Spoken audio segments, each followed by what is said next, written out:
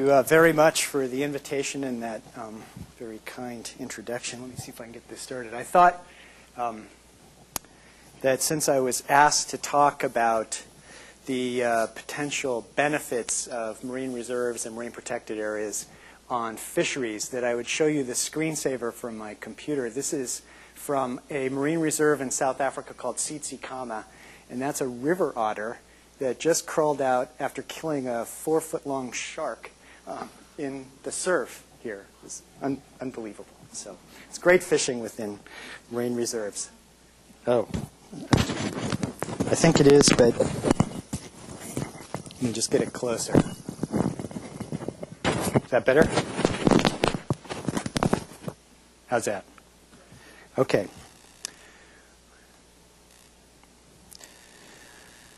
So marine reserves and fisheries. This is a contentious topic, and so I was thanking Julia for forcing me to talk about this in the mixed bunch of fisheries biologists, but it should be interesting to see what potential ways marine reserves might have some benefits for fisheries. So to do this, I thought I'd divide the talk up into 3 parts. One is start with what we know from studying marine reserves and to a lesser extent marine protected areas from around the world in terms of what they can do. Then central part of the talk about why there's a shift to networks of marine reserves and marine protected areas in a number of different places around the planet, and that the reason for that will be important in terms of thinking about the connections with fisheries. And then I want to come back to the last part talking about can marine reserves mitigate at least some, if not all, of their costs to those individuals that are excluded from fishing in certain places. So if you take all of the marine protected areas on the planet in the ocean, and these are data from about 4 or 5 years ago, and scrunch them all together in one place, it adds up to that area in yellow on the map. And if you took, at that time, all of the marine reserves, which are areas fully protected, no-take marine reserves, it adds up to that little box in red. So it's a very, very small fraction of the surface of the sea that is in either one of these forms of protection.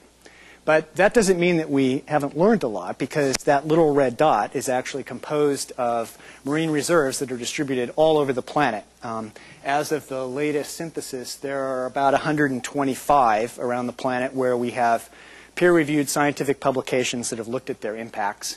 And so that's a pretty extensive database from which to draw on. The number of publications is growing exponentially, and so we know a lot about what happens inside and near the boundaries of marine reserves. And basically, the message is that there are dramatic changes that happen when you exclude fishing within these parts of the sea. Combining all of those 125 studies, they didn't all necessarily measure all of these different characteristics.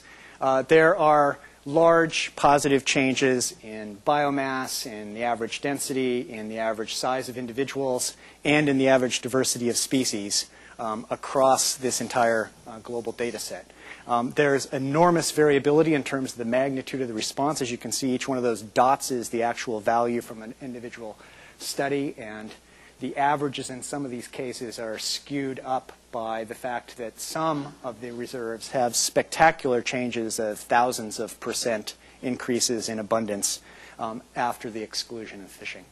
So relatively large changes. There's, despite lots of comments and suggestions, there's no geographical pattern. This isn't a pattern that just shows up in tropical marine reserves. And in fact, if you split this up into temperate systems and tropical systems, there's no significant difference in the magnitude of response we see within any of these variables. And if anything, temperate systems actually have larger magnitude of response in these metrics than tropical reserves. So those are averages. If you actually look at individual species, there you see a very different story. Only about, well, less than 2/3 of the individual species increase in abundance, a little over 1/3, actually decrease in abundance or lower in abundance inside reserves relative to areas outside. So those average magnitude of changes are associated with the fact that these species with positive change are increasing much, much more than, on average, the ones that are having declines. Now, some of the declines are just predictable changes you'd expect on the basis of ecological interactions that get reset by allowing the abundance of various species within these systems to go back to something approaching more natural levels. One of the more common ones is common trophic cascades, where you see that cessation of fishing on top predators commonly can lead to increased predation than on herbivores within the system, which can cascade down and have impacts on lower trophic levels. Here are some data comparable to that for the Anacapa Reserve, which is a very tiny reserve off the shore of Santa Barbara in the Channel Islands. It's been there for about 30 years. That this small reserve has about 6 times the abundance of lobster relative to areas outside. And then you have these alternating effects on trophic levels, declines in urchins, and dramatic increases in the abundance of kelp. And that this isn't just an effect that is seen in terms of average abundance. It actually really changes the dynamics of this system. If you look at how the marine reserve in Anacapa has responded to a variety of different climatic fluctuations over the last 30 years, it has a very different pattern of dynamics than areas outside that have been unprotected over the same period of time. And in this area, there are really 2 common states that the system can be in, these kind of lush kelp forests with a large diversity of seaweeds at the base of the trophic web. And another one's where you can get large urchin barrens, where you get very large densities of sea urchins that mow down the kelp. And this figure up here basically just shows a time series looking at the state of sites inside the marine reserve versus the ones outside, going from being in this kelp forest state, a metric that I'm not going to tell you what it is, to alternating into this this urchin barren dynamic. And what happened over this 30-year period is the marine reserve stayed in this continuous kelp bed state for the entire 30-year period, where every one of the 20-some odd sites that have been monitored around the Channel Islands that were not in marine reserves during this period of time fluctuated between kelp beds and urchin dynamics. So very different dynamics. Most of the transitions were associated with El Nino and very different patterns of resilience in the system over time. That kind of pattern has been seen in a few other marine reserves that have been looked at for long periods of time. So you can get very different patterns of abundance, very different dynamics, very different resilience to climatic change. We know, despite the fact that there have been an enormous number of studies of marine reserves, the number of studies of marine protected areas, which have lesser levels of protection and allow some forms of extraction, we know far less about them. There have been far fewer scientific studies, and most show these kinds of patterns where you get, looking at, in this case, excuse me, the green being fully protected marine reserve, the yellow is an area that is partially protected, and the blue one on the outside is an area is fully fished. And you commonly see these kinds of intermediate level responses. If you look at all of the existing studies where we can do this comparison in a meta-analysis, it's a very small number by comparison to the number of marine reserves, where you have in the same region fully protected marine reserves versus partially protected MPAs. But they show a consistent response of about a 2 to 3-fold increase in abundance, density, or biomass, any of these metrics, relative to the partially protected areas. And that's about all we know from partial protection, but that it's substantially lower levels of response than you see within marine reserves. Okay, so these kinds of changes demonstrate that there are typically large effects within reserves after they're established, in many cases in relatively short periods of time, since most of these have not been around for long intervals. But for all practical purposes, despite the fact that these are large changes, in every case, they're relatively small effects on species. And that is driven largely by the fact that these are small. And so even if we look at the Channel Islands, which is a set of islands off the coast of Santa Barbara, where in the early 2000s there was a process to develop a network of marine reserves that ended up with this collection of marine reserves in green and lesser protected areas as well. This was 26% of the sanctuary waters that were set aside in some form of protection, which at the time was a very large fraction. It was one of the world's first actual networks that included a number of reserves. But it's still, 20% of that management area. It's not 20% or 25% of the relevant scale for species in the system. And that's really going to be their geographical range. And just to show you that, if you think about the average geographical range of coastal species along this coast, it's about 50% longer than the stretch of coastline you can see in this map. And here's that 25% set of marine reserves that are around the Channel Islands. It's still a minute fraction of the individuals within any of the species of this system are protected by this area. And that's true for virtually all of these marine reserves that are there around the world. So the real issue is that if these things are going to have any benefits from a conservation standpoint to species persistence in a variety of forms, they have to be scaled up. And that's the only way they're going to have really any population consequences. So how do we do that?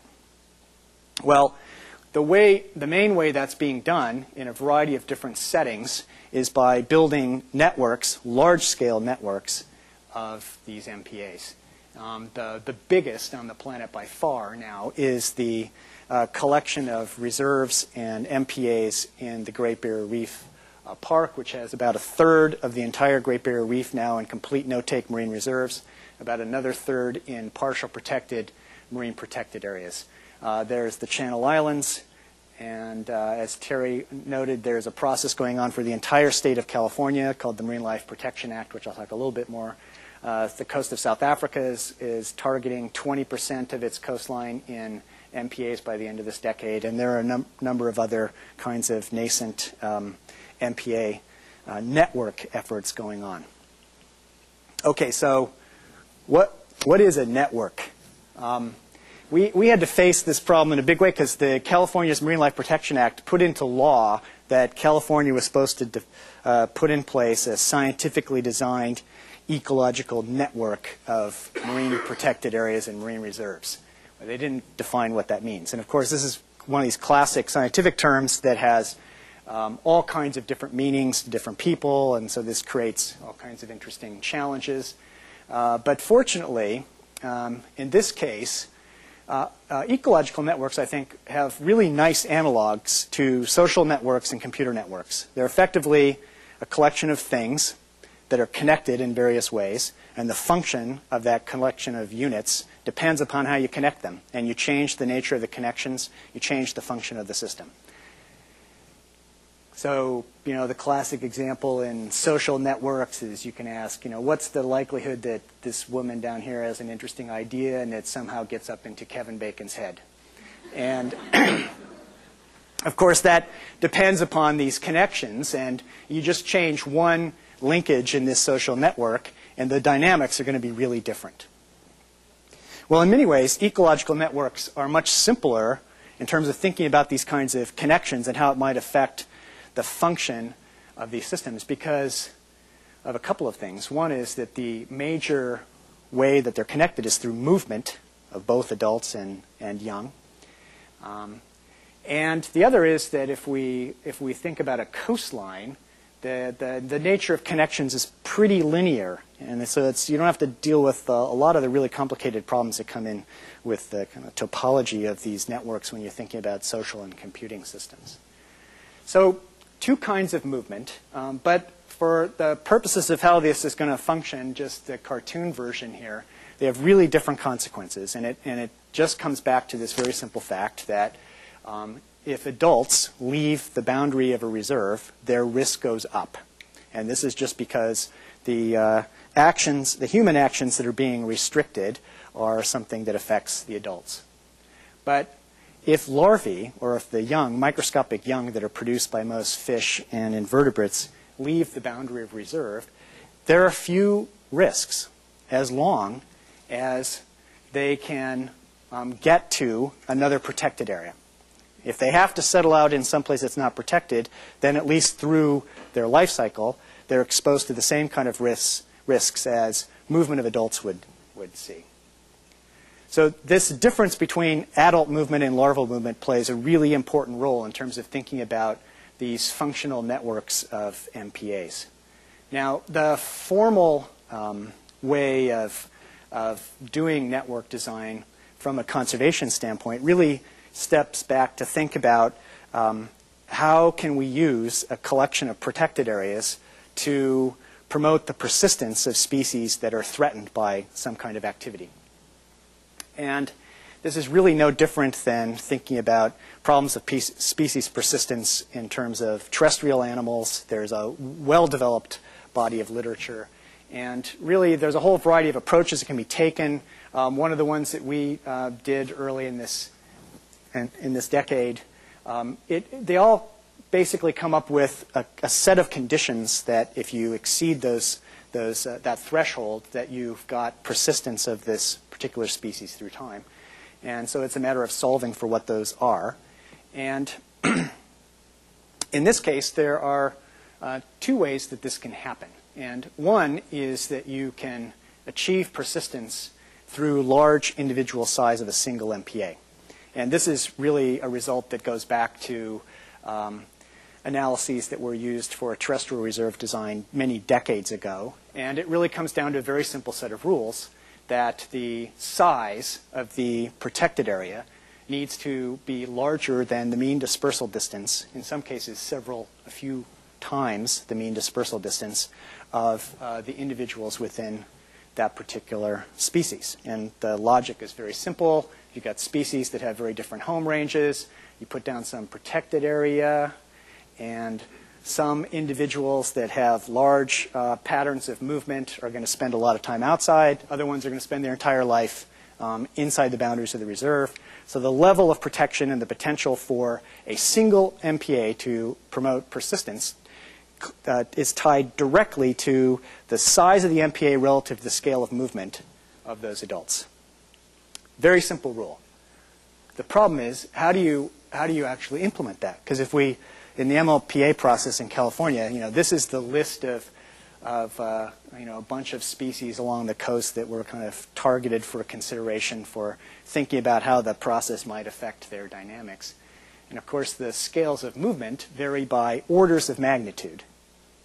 So that the choice of any particular MPA size, say you have 100 kilometers of shoreline in a reserve, is going to have some class of species that are going to benefit, and other ones are going to get little or no benefit simply because they're going to be moving in and out all the time. And making it, whoops, where'd that come from? Oh, an embedded slide.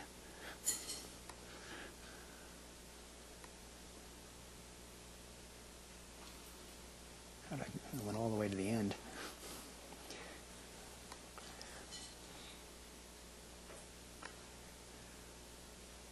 So, one option is you make really large reserves to kind of deal with the ones on the right end of that figure at the last time. But, aside from this example, which is the reserve, well, it's an MPA at the moment, but it will be a reserve eventually of the Northwest Hawaiian Islands, which is on the order of a couple thousand kilometers in length scale.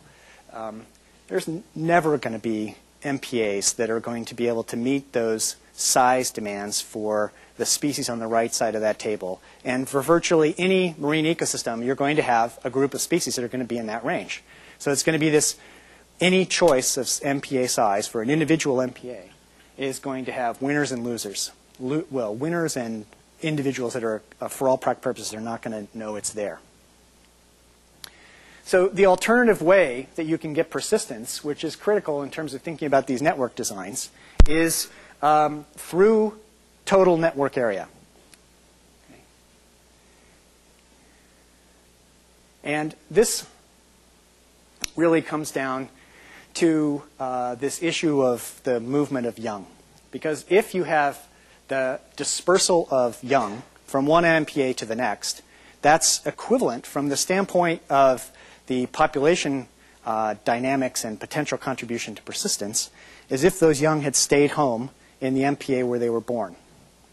And so this issue comes down to then, if larvae can make the jump, or if these young can move from one MPA to the next, then you have the potential for a collection of multiple MPAs to provide added benefit beyond what you can get from the individual contributions.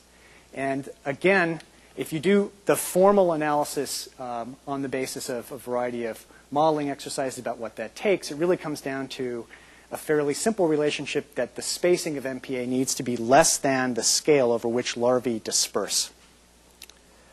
Now, the good news is that what we know about how far marine larvae disperse is that they go a long way. If you compare, for example, the mean dispersal scale estimates that we have from a whole variety of genetic studies for marine young, propagules of algae as well as larvae of invertebrates and fishes, relative to propagules of terrestrial sedentary species, you can see that there's about 3 orders of magnitude increases in the average scale of dispersal.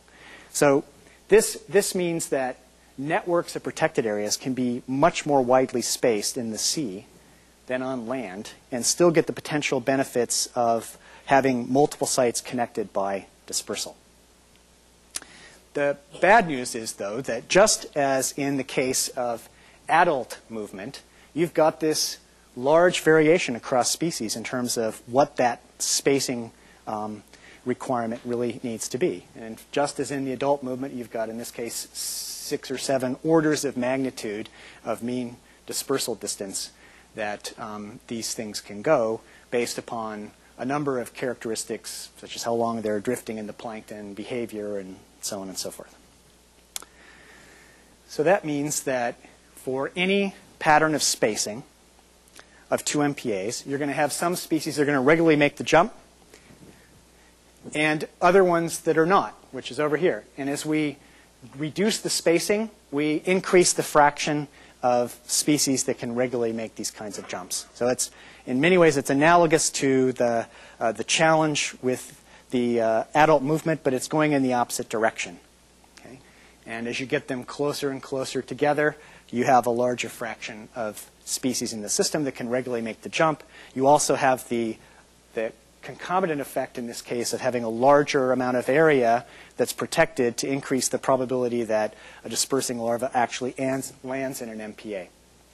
So putting these 2 dynamics together effectively gives you in a simplified presentation, the framework for where these the model results suggest that the network guidelines need to reside to really provide strong conservation benefit for the persistence of species, where MPA size is driven by the short distance movement of both adults and young, and spacing is used to add benefit for a broader range of species in the system, those that have the potential for longer distance dispersal. And by changing the combination of these 2, you can change the fraction of species in the system that are likely to get some conservation benefit.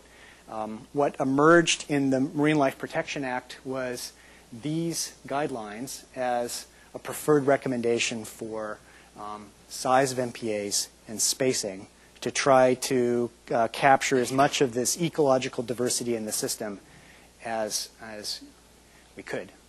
Now, that doesn't mean that, in fact, the actual MPAs that emerged met all those guidelines, but those were the kind of guidelines that were on the table. This is what actually emerged for the first part of this process. This is the central coast of California that goes from Point Conception and then continues on up past Monterey Bay. It's a network of about 30 MPAs. I believe 18 of them are full no-take marine reserves. The system has marched up the coast now, and we're in the final stages of evaluating proposals for that part of the coast, and then it's going to move down to Southern California. And the entire state will be done by this process by 2011. Okay, so that's networks. And relatively a simple presentation of the underlying logic behind where the guidelines for network design might come from. But, of course, not everyone likes these solutions to the problem. And everything I've talked about so far has really been looking at this from the standpoint of the conservation issues and promoting persistence of species that are at risk when they're not under the protection of some kind of MPA. And so the whole point of Julia's request for me to talk on this was to look at this issue of whether, in fact, there are design guidelines. And there's been a lot of discussion about this in the MPA literature and certainly in the public comment, that there may be the possibility for win-win benefits by utilizing MPAs, where these kinds of individual MPAs as well as networks may have benefits for both conservation and fisheries.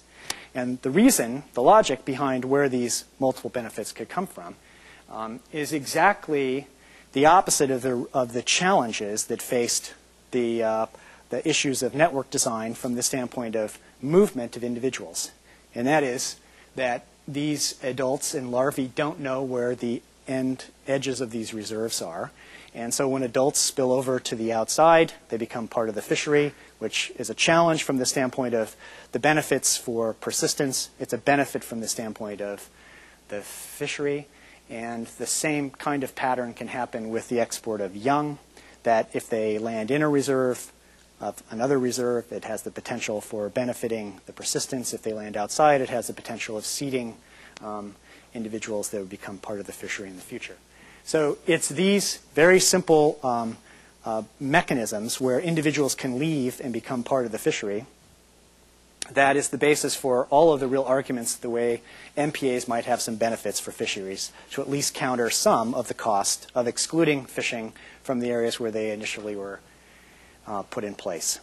Now, there have been a small number, a modest number of studies that have looked at this issue of adult spillover across the edge.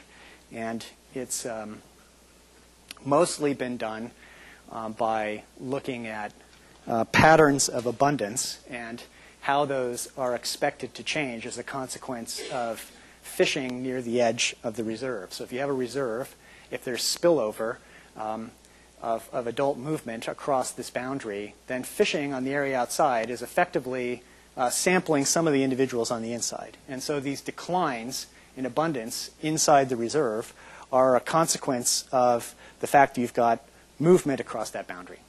And you can use the shape of these, and there have been a couple of recent theoretical studies by Julie Kellner that came out that showed how you could use the shape of these to infer a variety of things about patterns of adult spillover.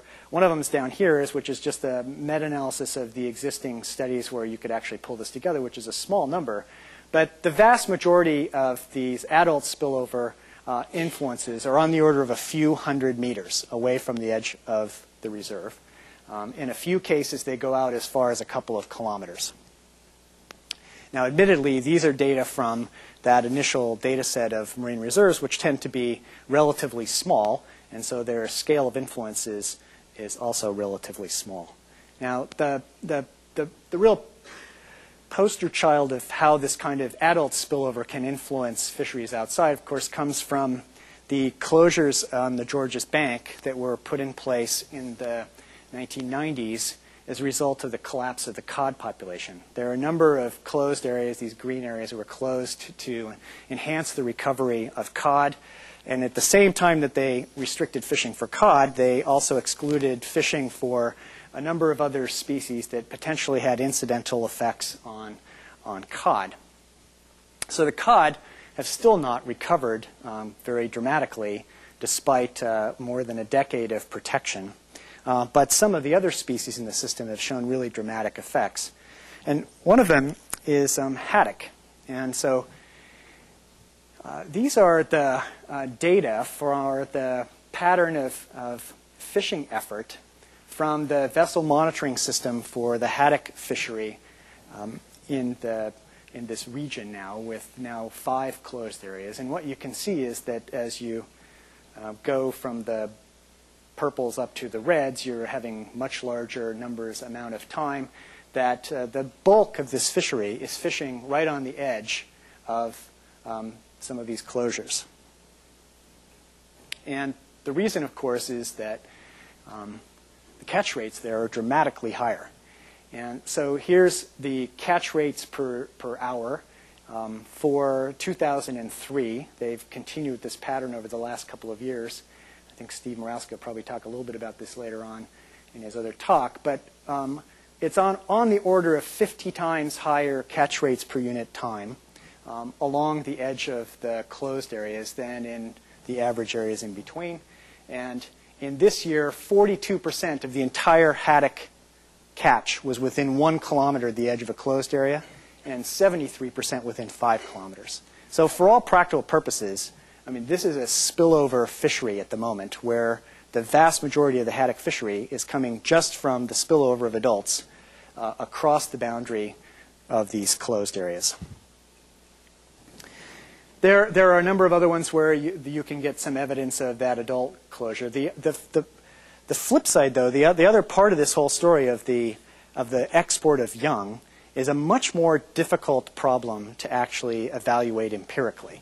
And so here's another thing that happened with this cod closure is a dramatic increase in scallop populations within those Georges Bank closed areas, and huge increase in size and abundance. The biomass went up 14-fold over the course of 6 years after these closures.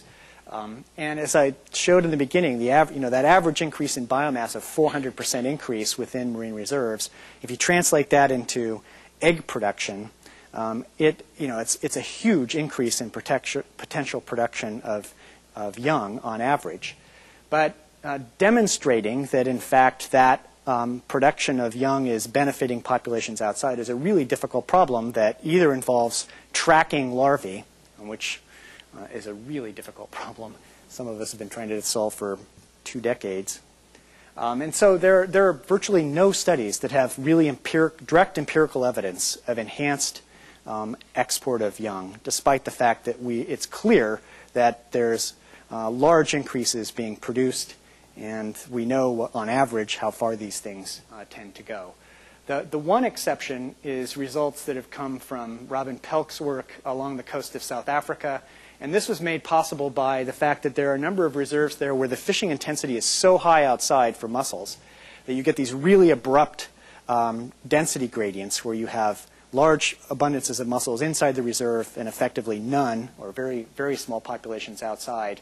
And so what she can do is go as a function of distance from the reserve and look at the larval recruitment of mussels as you go out for several kilometers. And in every one of the reserves where there was this abrupt density gradient, you see this kind of exponential decline in recruitment as a function of distance, suggesting in this case for a species that has a larval period of between 1 and 2 weeks of enhancements out to on the order of 10 to 15 kilometers in terms of larval export. Okay, so it's these kinds of contributions to populations outside that are really at the base of the potential benefits for from MPAs to fisheries. But all that doesn't really tell us whether the magnitude of these impacts is sufficient to be able to counter the costs of reducing the fishing within those closed areas. And that's really the question, is how this is going to affect either the total yields or its spatial patterns and a whole variety of things along those lines. This is something, though, that is really difficult to measure empirically, again, because of the fact that the existing reserves are so small, so that even their potential contribution to yields outside, with the exception of closed areas like the Georges Bank, are going to be rather minute. So most of the exploration of this question still remains in the domain of modeling. And as a result, there's no clear consensus on what the patterns are likely to be.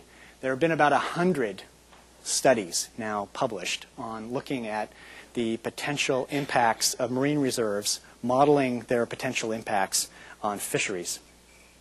And we're in the process of really trying to make some sense out of the patterns you see, because you get results that are really all over the map, everything from having comparable yields with and without reserves to increased yields to dramatic costs in yields. And this reflects the fact that there's been a real diversity of approaches taken to looking at how you model this problem. And so just as a quick summary of the synthesis so far, I think there are some clear patterns that emerge from looking at this diversity of models. First, if adults move a lot, there's not much of an effect on yield. And this is simply as a consequence of the fact that they're moving so much, they're going to be caught. They'll be caught in different places.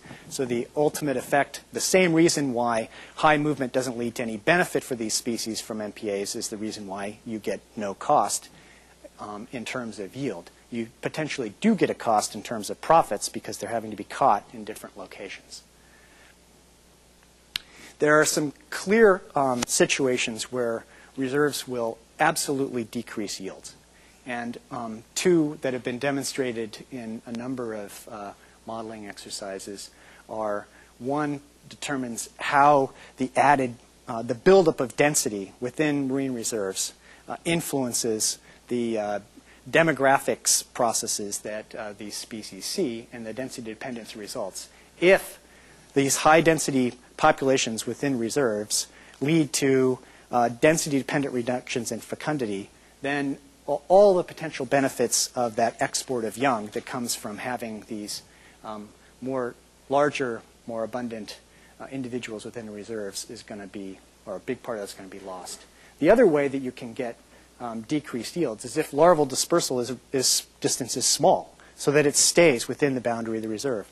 The classic example here is a number of studies have looked at modeling abalone, which are species that don't move much at all as adults and have typically very limited larval dispersal, so that even moderately sized MPAs are going to retain the bulk of the larval dispersal. So there's no potential for benefit to the fisheries outside. These kinds of consequences then, limited dispersal of larvae, density dependence affecting fecundity, necessarily are going to decrease yields.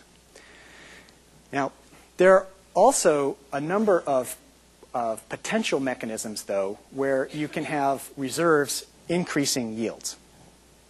And I'm not going to go through these in great detail. I want to give you an example or a little bit of discussion of the first three that are kind of interesting because they're interesting new ways of thinking about how spatial regulation of where fishing occurs might alter the ultimate population dynamics of the fish and ultimately then the yields.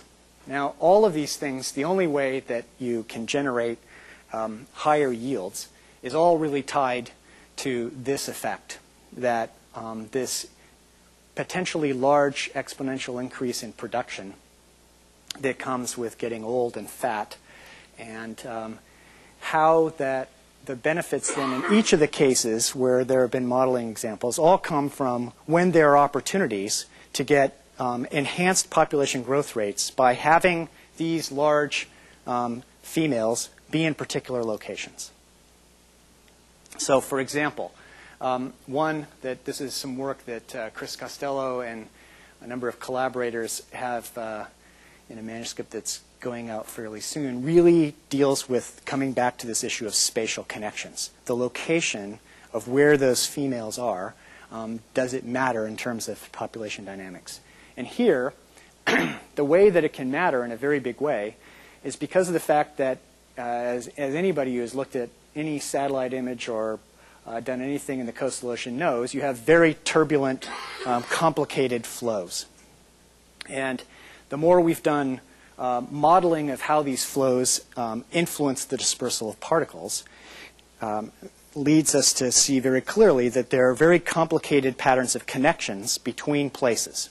And that if we model the way places are connected by a simple Gaussian probability distribution of how far things go that is uniform along a coastline, we really misrepresent the nature of connectivity that occurs. These are 4 different runs that come from 3D circulation models that are creating something that's we call a connectivity matrix, which looks at how one place is connected to another. And it essentially, you read it like this. This is a coastline going along a coast, and so this is going from north to south, and the current is flowing from north to south. And so these are locations along the coast that are where larvae are released in a 3D model. And then the intensity of the color gives you a prediction of the number of larvae that's settled in these model runs as a function of location along the coast. And so there are, as you can see, there are places in all of these, and these are driven by different flow dynamics in different species life histories. There are places that are hot spots in this matrix where you've got a lot of settlement and places where you don't. And this is generated by the fact that you have some locations, such as here, which tend to be really strong source populations for other locations. And then you have other areas, such as this part of the coast here, which isn't really a strong source of young for any other part of the coast. So you have, and it's inevitable in these sorts of turbulent flows, you get these really strong heterogeneous patterns of connectivity that lead to source and sink dynamics in terms of the potential contribution of young produced at different locations along the coast. And what Chris's work has shown is that in these kinds of situations, it leads to a situation where yields and, more importantly, profits are, in all cases we've explored so far, peak in situations where some fraction of the coastline is set aside in marine reserves. That marine reserves are always part of the optimal solution, and it tends to be focused on these areas which are sources, large sources for recruits for other parts of the coast.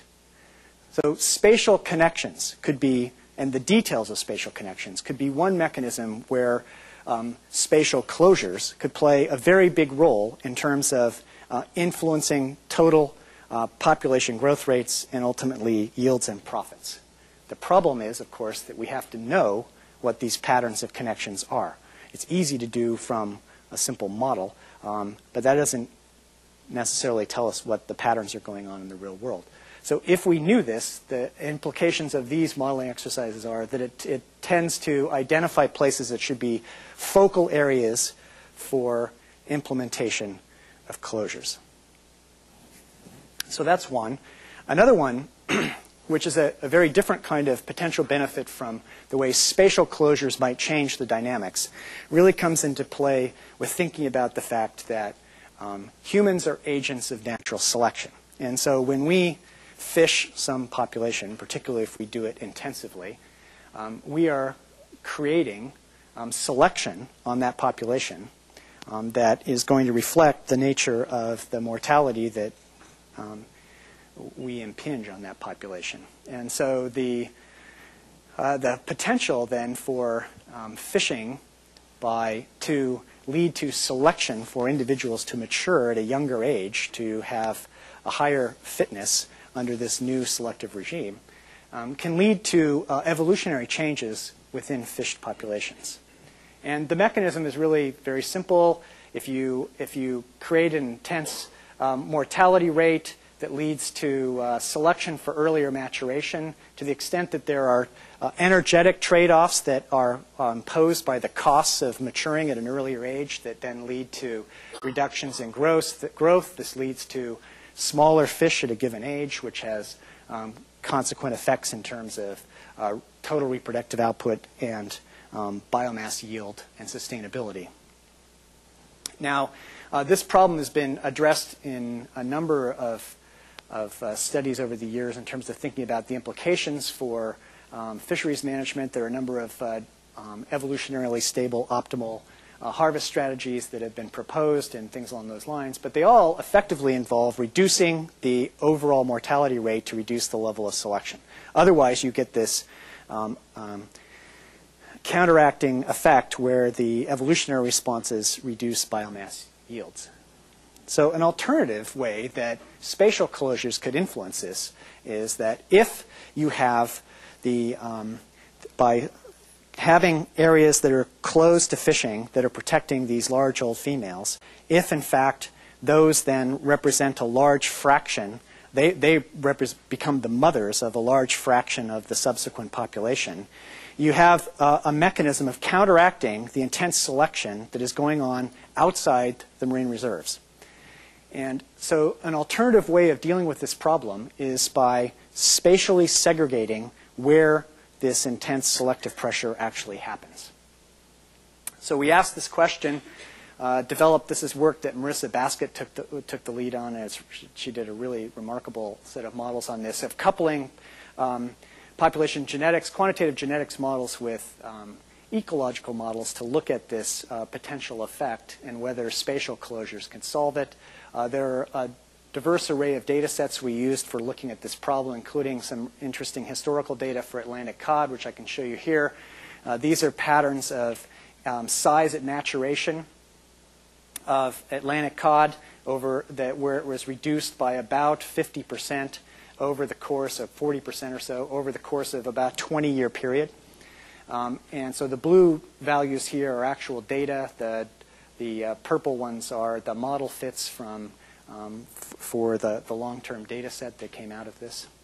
And so we can look at the consequences then of segregating the bulk of your parents into marine reserves as a mechanism of counteracting evolutionary change imposed by intensive fishing. And so if you look at the responses of the system in the absence of reserves, as you increase the harvest mortality rate, and this on a log scale, what happens is that you initially you have relatively small effect on size at maturity. As that harvest mortality rate gets up to a certain point, it becomes a strong enough selective pressure, you actually have the evolution of relatively strong declines in size at maturity. And this is independent of whether it's a long distance or short distance dispersal. If you put MPAs, and this is an example with 25% of MPAs for at least the species with long distance dispersal, which have a mechanism of their offspring going from the reserves to the areas outside, you start to counter these effects. As you go to 50% of the area in MPAs, you can get most of these evolutionary selection for early age at maturation being countered by the spatial segregation of where the parents, the bulk of the parents are in subsequent generations. And this has concomitant effects on yield that, in the case of no marine reserves, those declines in size at maturation are associated with dramatic declines in yield if you increase above that level. In the case of the MPAs, you actually get substantially higher yields that in fact increase all the way up to really high fishing mortality rates. Okay, I think I have time to squeeze in the last piece. All right. The last one is, this is another example of a situation that a number of people have suggested where marine reserves might actually provide some real benefits that enhance yields. And this comes into thinking about weakest linked fisheries. Now, if you don't know what that is, it's that guy right there. And this is essentially the problem that many fisheries, if not most fisheries, are really mixed species fisheries. And so you apply any kind of a harvest rule to that mixture of species, even if it is the perfect thing to do in terms of the optimal yield for the target species of interest. You're applying it to a mixture of species with different life histories. And this creates a challenge because the optimal thing to do for each of those species is different. And so as a consequence, if you have a real diversity of life history traits within a mixture of fisheries, and you, over time, what's going to happen is that your yield is going to be dominated by fast-growing species in terms of population growth rates, but your eventual closures are going to be set by those slow-growing species that are never going to be a large part of the yield, but are eventually going to be driven to low enough patterns of abundance that they have the potential for shutting down the fishery. And we've seen this in a number of different fisheries. This on the west coast, number of these really slow-growing rockfish that have plummeted over the course of several decades down to extremely low historical biomasses were the source of a number of closures, despite the fact that many of the other species in these fisheries were being harvested at relatively stable yields. If you look at the life histories of those species that shut this down, they show this exact kind of life history trade-off. Here are those 6 from that last figure. There tend to be things which, in this mixed species fishery, tend to have much longer lifespan and mature at a much later age, slower population growth rates that are associated with that. So what are the options? Well, the options are, one is you find some mechanism of selectively harvesting so you can avoid fishing at the same intensity on these weak stock fish species. That's one. In many cases, there's no technological way to do that. Another is you have to set the quota by these weak links. And if you don't set the quota by these more slow-growing life histories, you're inevitably going to be going through this period of closure, recovery, and then a fishery that booms and then closes because you're going to have those same species shutting it down. So we asked, the last thing is we asked, and a number of people have proposed as a potential mechanism, is can you just protect these weak links in reserves so that they are essentially utilizing the model I talked about in the very beginning. You guarantee their persistence with marine reserves, and then you ignore the effect of the fishery on them outside. And so here's what happens. Some work that Alan Hastings and I have been doing. And this is a map of life history space. So any species would be somewhere on here. So here's our target species. It's got some population growth rate when rare, so this is kind of the intrinsic growth rate of that population. It's got some natural lifespan in the absence of fishing. And any of the rest of the space in here is the potential for other species and their combination of life history traits. And what we're able to show is that for all combinations of life histories, the spatial closures utilizing reserves gives you as high or higher yields than you can get by regulating by the weak stock fishery. And it comes down to really a variety of different regions. If you've got species up in this region, there's no consequence at all. You get the same yields because their life histories are close enough together that it really doesn't make that much difference. As you go into this realm, which is a large realm, and this is the actual direction you would expect life history trade-offs to tend to have other species to go, is down in this direction. You've got some region here where there's no cost at all if you're regulating by reserves, and another part where you have reduced yield over maximum yield if that weak link species didn't exist, but it's always better in the reserves than without. And then you've got this region down here where you can't do anything about it. Okay, so those are 3 very different classes. There's a whole variety, as I said, 100 different modeling studies. There are a variety of different ways that people have looked at this problem. And it's clearly a problem that we need empirical data on. And these large-scale networks that are being implemented, largely for ecosystem protection reasons, both in the Great Barrier Reef and in California and some other areas, are going to finally be of the appropriate scale to where we're going to start getting some empirical data that's going to be relevant to looking at these.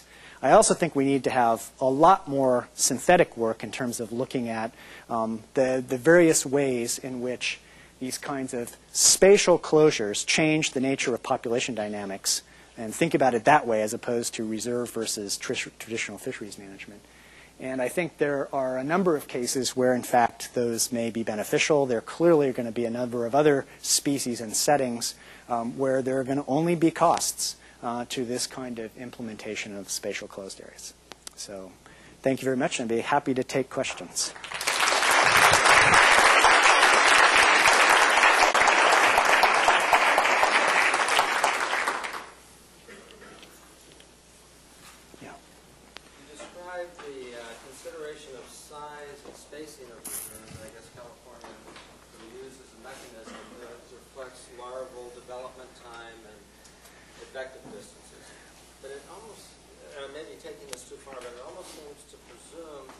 that the source for down current reserves are only larvae from other reserves, when in fact it seems that there will always be spawning populations of a given species intermediate between sequential reserves. How is that source considered in this computation, if at all? It's a good question. So the question was that in the simplistic way of thinking about the persistence problem, and in most cases this is the way it's done as a first cut, is you assume the extreme case, which is in a case where you're getting effectively no contribution from populations outside the protected areas, would those protected areas be sufficient to provide persistence for that particular species? And that's the way the question is initially asked, and some of those modeling results come from looking at that extreme case. Of course, in reality, you are going to get contributions. There are going to be lower populations outside.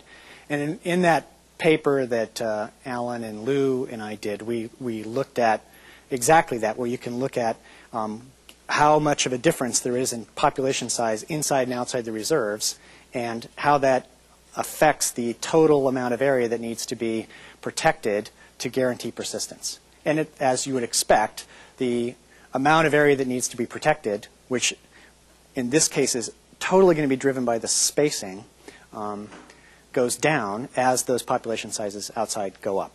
And so it really, if you're thinking about this from the standpoint of an individual species, you'd really need to think through what's the likelihood of, what's the lowest likelihood of contribution you expect to get from outside to really do this exercise. If you're looking at it from the standpoint of an entire ecosystem and the species that are in there, part of the discussion I think really needs to be what happens if you have some species that are largely relegated to marine reserves.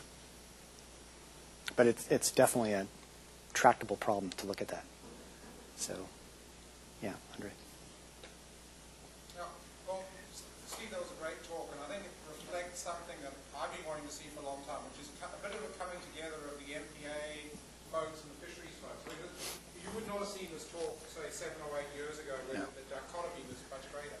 But I guess there's one more challenge that I think from an MPA side, people are too accepting of the scorched earth strategy. So, for example, when I see the example of haddock, I don't see spillover, I see fisheries management failure, in the sense that the reason we're getting spillover is because haddock is so poorly managed, the only animals are in the place where you're not fishing. And I think all of us need to see that as a failure, not as an example of a success of an MPA. That's a very good point, and I think if there's one uniform conclusion that comes from all of the modeling studies of MPAs and fisheries, the easiest way to get fisheries to increase yields is if you've had management failure outside. It happens in virtually any model you put forward. So that's clearly the case in this situation, that it's a spillover fishery now because of management failure outside. What that would look like if you actually manage the areas outside correctly, and what role those closed areas might play, whether there would be a net benefit or it'd still be a cost, is a good question. Yes, in back. With this loss debate and how big the reserves are and how far apart they should be, Yeah. how important is the shape of the reserve? If we're talking about spillover and we want to have ethnic benefit fisheries, should we be looking for donut reserves or square? Yeah, so the question is the role of shape of the reserve. This is a really big deal in terrestrial reserve design, and the main reason is because of a variety of mechanisms of movement, of enhancing the likelihood that individuals will be able to successfully get from one protected area to the next. And so, I think there are ways that same process can work in the ocean in terms of the interaction between shape and patterns of currents. The flip side is that the shape will have a big effect on the adult spillover dynamics, because that really is going to have an influence on the edge to area ratios that are going to be really important in determining the fraction of individuals that are going to spill over the boundary for a given area of protection.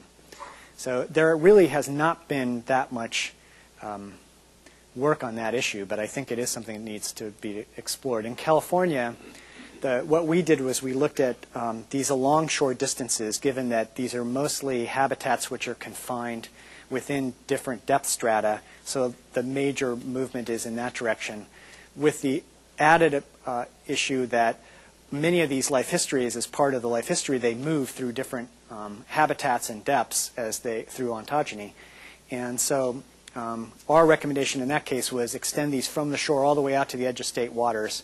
In many cases, that's not enough to really capture the entire life cycle, but at least that sets the stage for discussions with the federal considerations, so you actually potentially can capture that whole life cycle. So I think shape can be a lot more important than people have really considered so far, but hasn't gotten much attention. Yeah. Question about what would you think about properly managed, proper management?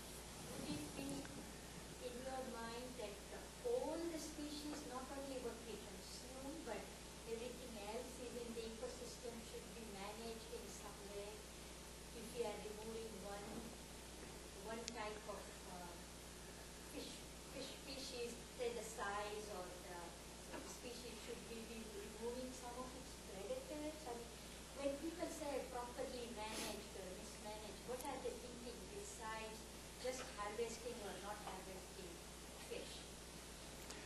Well, that's a very good question. I mean, I think it really depends upon what your goals are in terms of what you define as properly managed. I mean, so,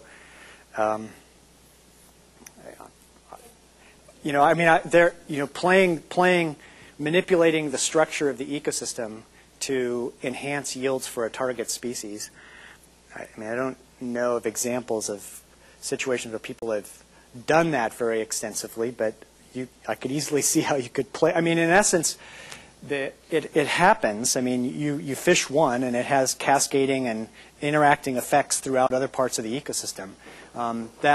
Taking that into account, to some extent, is really a core of a lot of thinking about ecosystem-based fisheries management, where you've really got to think about how these interactions affect one another, such that a decision on one species has effects throughout the food web. But that's a little bit different from saying going in and removing all one species that's not a target for consumption to increase the abundance of something else. I mean, we do that on land all the time. I mean, that's farming. So there's, but I don't know, maybe, I don't know what to say. I mean, I think it really depends upon your goals as to whether that's something you'd want to take into account. Yeah. So why not turn that marine protected area idea on its head and consider the entire exploited domain and allow fishing on the grid that allows it to manage the spillover effect or exploit the spillover effect and the precautions way. It's a valuable idea, but provide trajectories that fisheries can use, lines that can move along, conserving the rest of the domain, avoiding the scorched earth. Do you see that happening sometime in the future? Would there be an appetite for that management approach?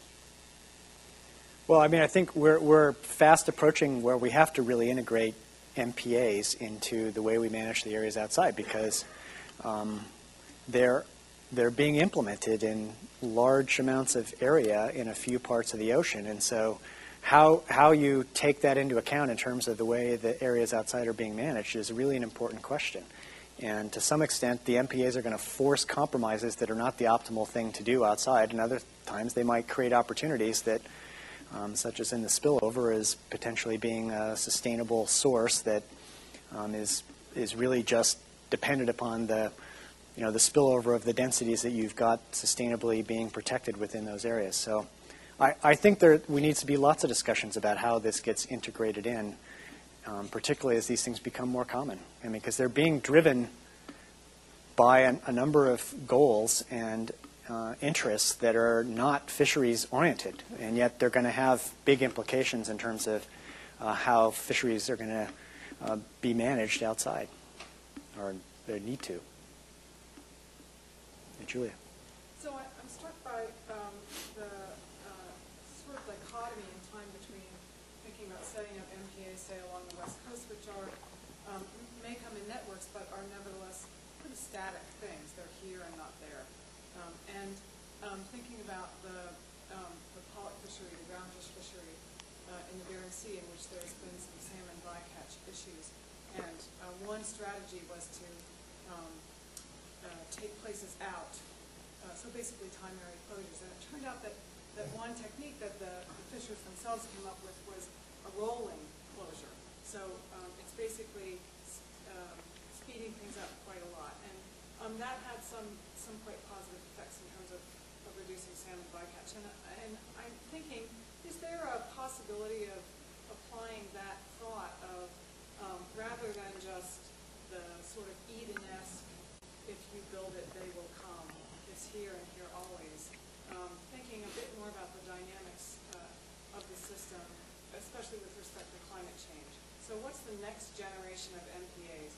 Are they actually going to shift along the coast, or will the networks, which is sort of version 2, going to take care of that?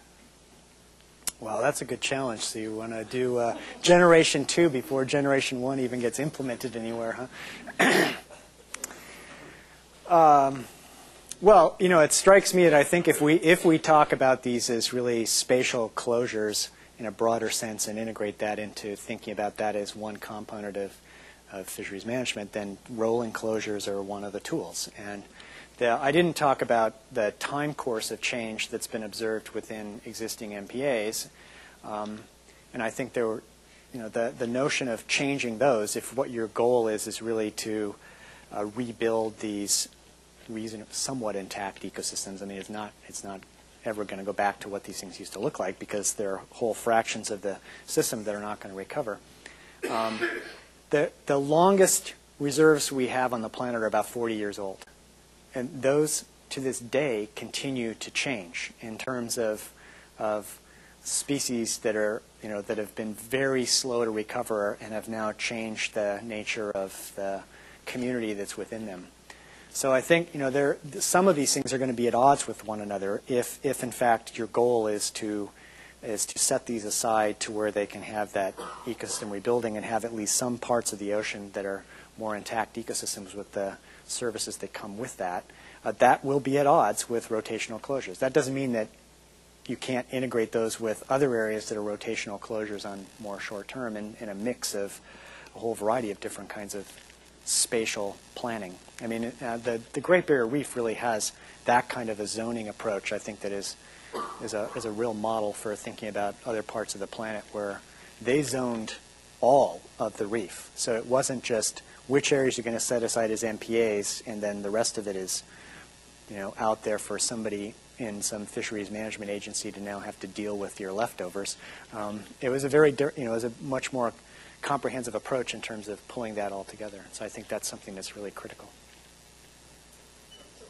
Okay, one more from Robin, and then I'm going to suggest that we move the conversation out to where the meeting.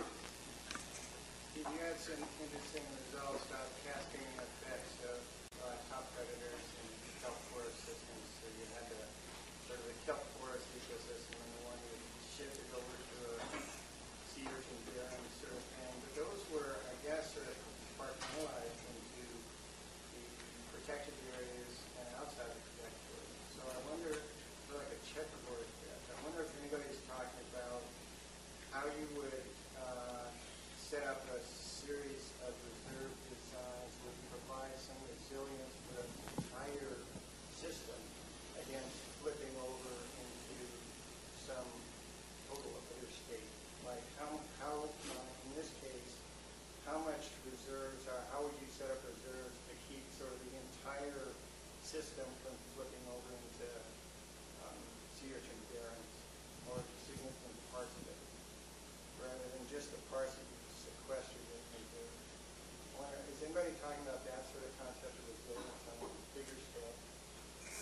No, but I think it's a really good question, and I think it also ties into the whole issue of resistance to climate shifts. And, you know, to some extent, people have talked about network design as a hedge against the fact that you've got these spacings of habitats along the coast that provides the fact that if you look at the species combinations that are within MPAs today, by having this network that's spaced within easy dispersal distance from one to the next, it provides a mechanism of movement among protected areas in the face of a shifting climate.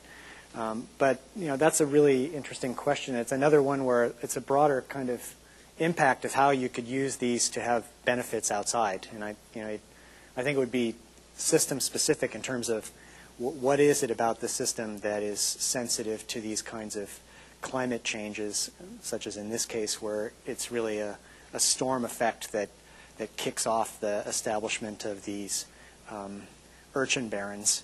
And it's the fact that you can have a good settlement event after one of these storms that rips out kelp, and if you don't have large numbers of predators to keep those recruits from growing up to become adults, you suddenly have become an urchin barren. And so there's a mechanistic tie. And I think in cases like that, you could think about how the system might be able to benefit the areas in between in ways that don't have anything to do with fisheries yields.